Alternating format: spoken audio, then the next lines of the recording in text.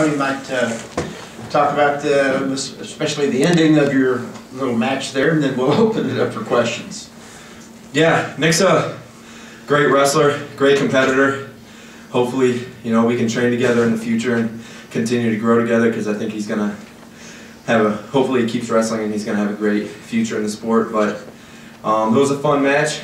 I think it'll go down as one of the most exciting heavyweight matches in NCAA history, and obviously I'm happy that the end result was me getting my hand raised, but I think I improved as a wrestler too throughout the match, so that was fun. Okay, questions, front. Kyle Zebmiller, Flow Wrestling Ohiocast. He takes you down he leg passes you. Right. That just doesn't happen in the heavyweight division. And you just, the way you recovered from it, what's going through your mind when you get taken down with a leg pass by a 260-plus pound Nick Gwizdowski? I wasn't surprised because of when we trained together. That was something he had taken me down with a couple times before. And part of my game plan was to get to my feet as fast as I could with my shots, which I didn't do that good of a job of, as he's a good scrambler. He's always been a good scrambler. But yeah, I feel like I kept my composure pretty well. It stunk when he locked up that cradle. I was like, if I get pinned again, man, I'm gonna lose my mind. But no, it was he's an athletic heavyweight, good wrestler. Second part. Go ahead. Second part. When you go to overtime, what's going through your mind? I felt good in overtime. I knew that the momentum was running towards my way. I've been in that situation before where I needed to score, and I kind of had that low single off of the overtime in my head. It was something that had been working for me this whole season. And then in overtime, I knew it was just getting stingy and gritty with my takedown. When I get to his leg, I got to finish. There can't be any funny business. And I got my hips up underneath me and was able to score that takedown. Up here on the right. Kyle, Nick Forster, Sports Illustrated. Obviously, a hugely anticipated match. Can you just talk about what the atmosphere was like out there tonight? It was incredible. It was so much fun. It's hard to really tell when you're wrestling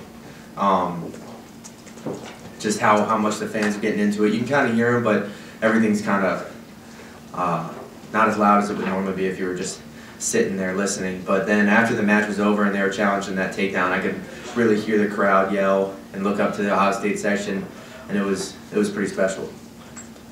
Mike. This is Mike Fifth. Kyle, if this is supposed to be one of the greatest heavyweight matches of all time, where does this rank you among the all-time heavyweights? I have no idea.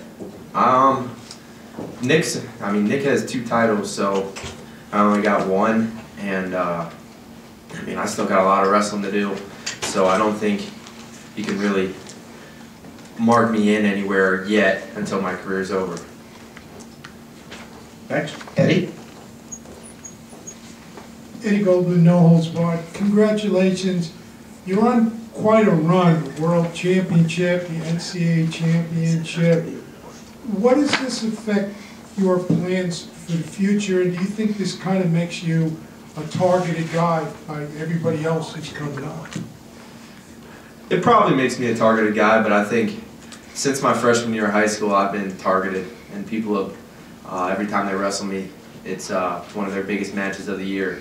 So I'm used to that now, and when I win something big, I don't relax. It makes me hungry. I want it again.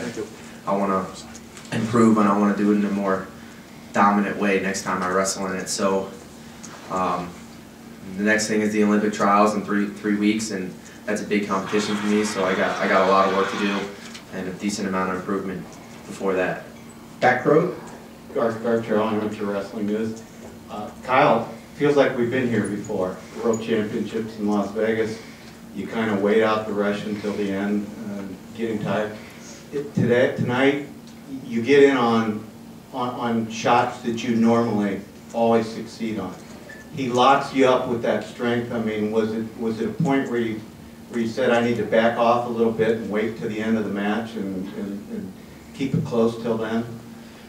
Not really in the beginning of the match. I wanted to keep getting to his legs, and I felt like I would finish eventually, get my head in the right spot and get up into him. But at the end, I knew he didn't have much over a minute of riding time, so it wouldn't have made sense for me to take him down and have enough time to escape. So kind of got it at the perfect moment to where there was enough time for me to ride him out because I'm not that great on top. So I needed as little as time on the clock as possible.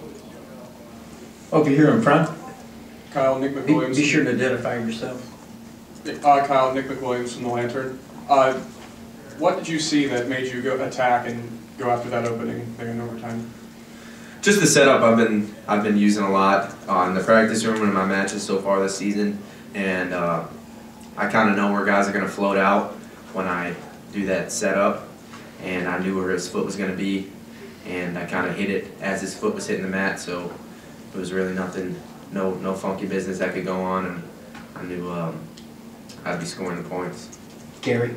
Gary Abbott, USA Wrestling. Kyle, assess the decision to come out of Olympic red shirt, and now that you've gone through this part of the journey, whether you think it was the right decision for you and for the team and for our country. Yeah, I would say it's the right decision. I think that I've learned more. You always learn more when you compete. You know, you can go into practice and you can wrestle, but it's just a little bit different than when you're going out there and actually competing, and you can challenge yourself more to open up and actually wrestle the way you want to wrestle and not be all tight when you're out there competing, especially in these big matches. And even if I would have lost that finals match, I would still say that this was the right decision for me, the right decision for the United States, and hopefully I can prove that April 10th. Mike, Kyle, one more thing. You are only 19 or 20 years old. Do you realize, is that young or what? I think it's young. But I mean, I got pretty big goals, and if you want to achieve them, you got to do it right now. You can't wait. You've got to improve as fast as you can. Try to learn more about the sport, and hopefully, while you're doing that, pick up a couple wins. Thank you very much, Kyle. If you need more from Kyle Snyder, our heavyweight champion, you can catch him outside. We do have Coach Sanderson waiting to come in.